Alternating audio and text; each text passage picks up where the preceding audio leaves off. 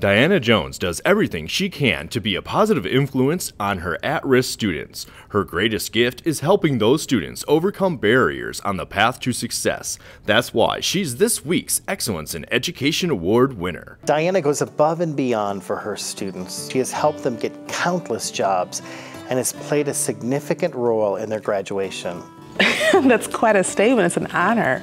You changed careers to kind of do this. I decided to go back to school, get my master's degree in career and technical education, and it's the best decision I ever made. I need to support them. If they're hungry, they need clothing.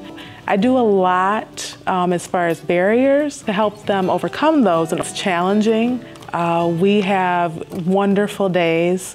I love what I do. Diana receives a check for $1,500 from the Michigan Lottery, and her classroom at Lighthouse Academy in Grand Rapids receives a $500 grant. Excellence in Education Awards, sponsored by the Michigan Lottery, providing more than $21 billion to public education since 1972.